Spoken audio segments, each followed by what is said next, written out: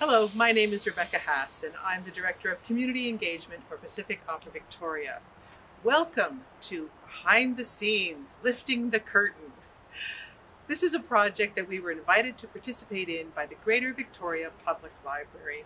And I'm delighted that in this video, I'm going to be able to take you to the prop shop for Pacific Opera, where you'll meet our head of props, Maureen, and learn about how all those things are made and the roles those objects play in all the stories we tell on stage. And you're going to get a chance to peek behind the curtain, quite literally, backstage at the Royal Theatre with head carpenter Tom Heemskirk. So enjoy your video tour and discover all of the magic that happens that makes the opera look so easy on stage. There are so many people involved in these projects. I hope you enjoy your virtual tour. My name is Maureen McIntosh. I'm the head props person for Pacific Opera and have been for 30 years. And a prop is basically anything that an actor holds in his hands or touches at any point. But because we're a small company, a lot of my job is doing set stuff. So if there's a tree that has to be made, I have to make it. If there's a sculpture that has to be sculpted, I do it. Any kind of greenery or anything like that, we do it. So it's a little bit of a crossover of between the scenics and props. And also between wardrobe as well, because there's often sculptural type pieces that need to be made by wardrobe or masks that we make. That's what we end up doing in the props department. And I wanted to show you some of the things that we have to do, and also some of the materials that we use a lot. This is the material that's called warbler. And it's thermoplastics that you melt with or soften with a heat gun. And we make so much stuff with it. This is footlights that needed to be done. So I carved the original one, and then we had to mass produce. We had to make about 30 of these. And so with the warbler, we just put it over top. It dries in about I don't know, maybe 5 minutes, so you can lift it off. So it's a very fast production that you can do. We had to make an awful lot of rifles, and we can't afford to go and buy rifles. So we bought one that gave us our base, and then we just warbled all the pieces so that we could have rifles that look pretty darn good. They look pretty light. They are. They're very light. Like in comparison to a real gun, they're very light and very durable. Like they're very strong, which is fantastic. You know, we make all the dagger holders out of warblers so that they fit each individual knife. I'm beginning to think that opera's very violent. I've got guns and I have knives. A little bit. Yes, well, they're dramatic stories we're telling. We're dramatic stories. And because we're the opera, it's quite nice is because we usually do things in a certain time period. So we don't have to, like, we almost always know there's going to be food in an opera. We almost always know there's going to be some kind of weapons. We almost always know that the furniture is going to be very fancy.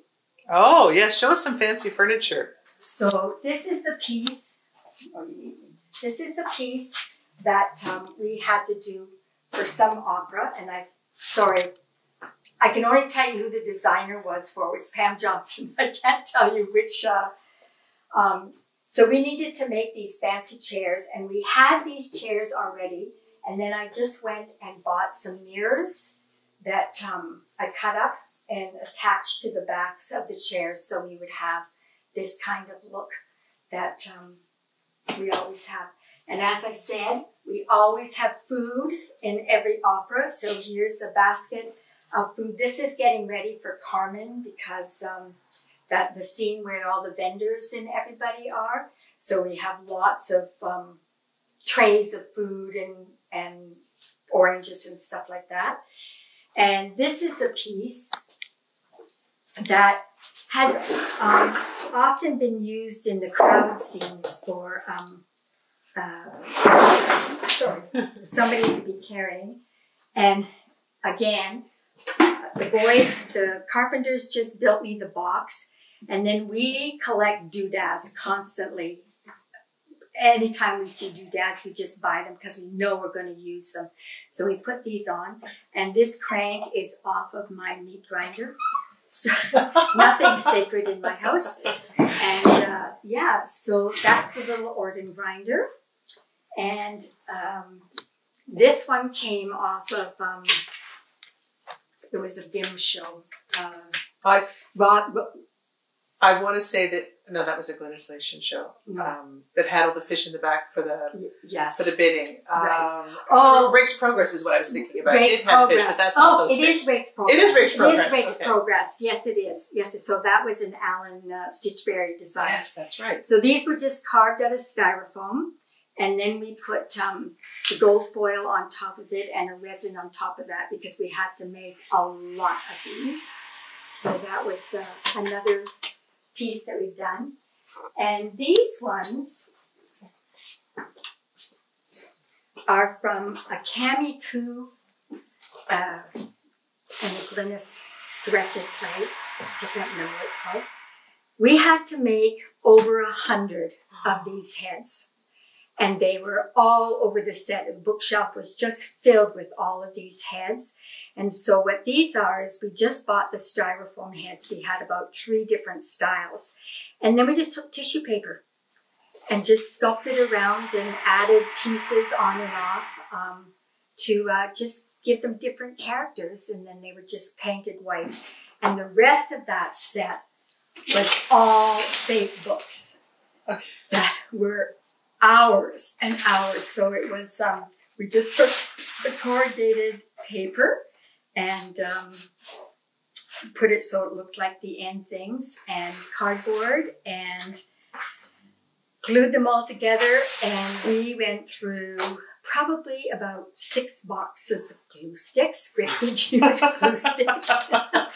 And I think there was 5 of us doing nothing but making these books. The set was so huge with all of these books. Would you like to pick it up and show people how light it is? Because it's surprising. Ta-da! Yes, just styrofoam. Yes. So easy and light. They're all, you know, that's one of the things that you have to kind of stay on top of, because you can't give an actor something that's heavy, something that they can't manipulate properly. It has to be light. It has to be comfortable for them to be able to work with it. So, yeah.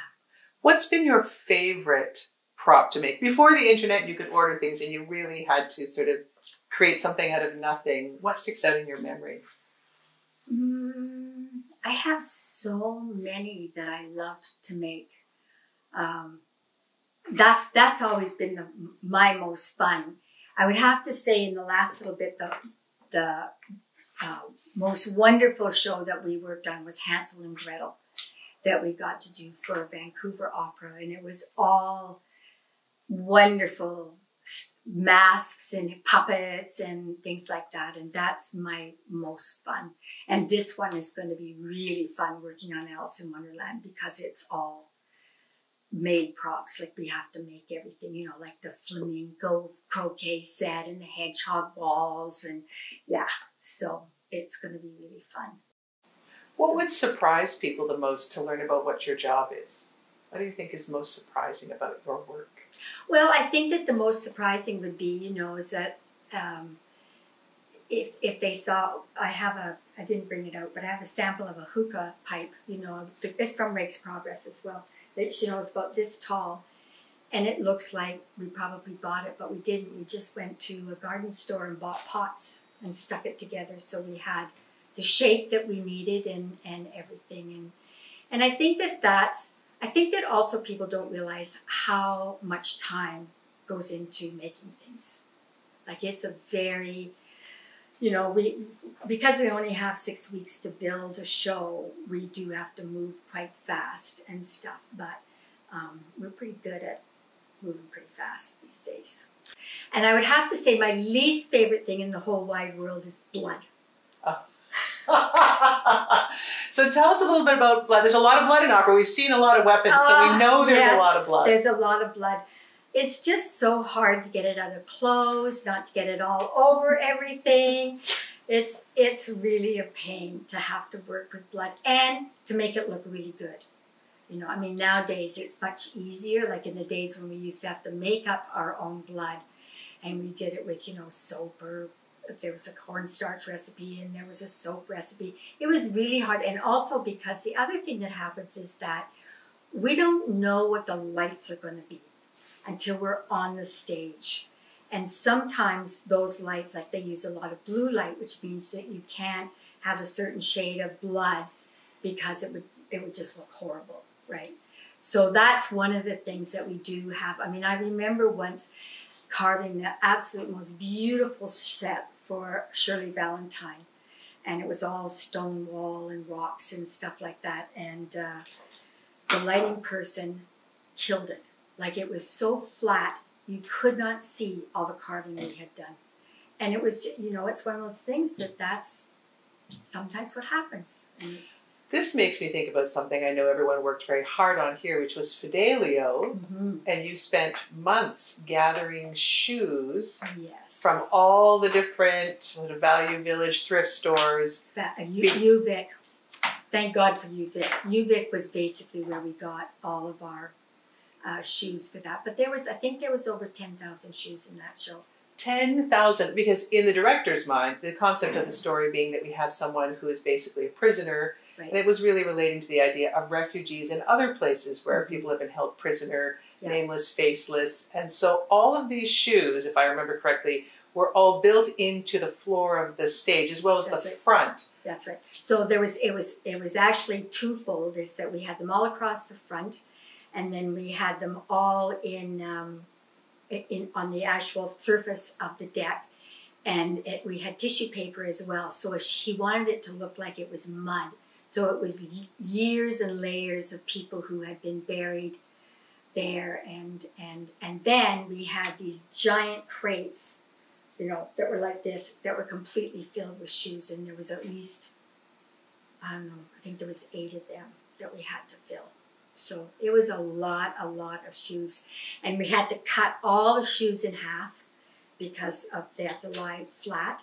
And of course, most shoes have a shank in the middle of them, so we had to get those out. And it turned out that the best way to actually cut them in half, because we tried to run it through the bandsaw, but that rubber just heated up and grabbed the blade. So I had just had my axe sharpened.